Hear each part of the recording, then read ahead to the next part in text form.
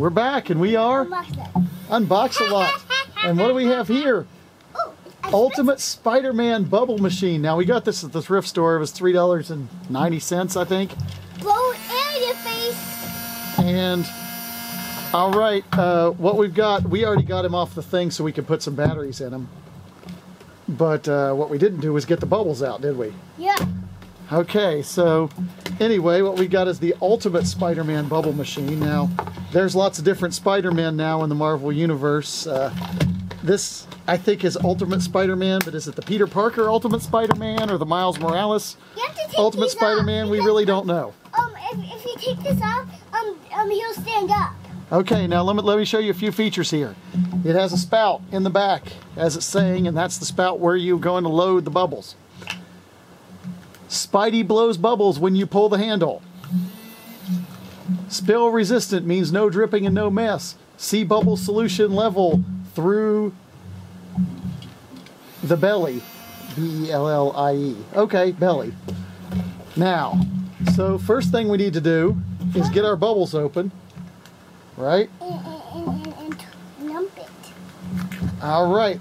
It says, now what does this say? This says easy fill spout. Let's see if it's an easy fill spout. What do you think, ladies and gentlemen? Yes. Okay. That was a little bit of a spill. How do you get down in the belly? All right, we probably needed a funnel, right? Yep. Okay. Now, It's in the belly let's now. scoot him back. Let's put the lid on the bubbles and push the button and let's see what happens.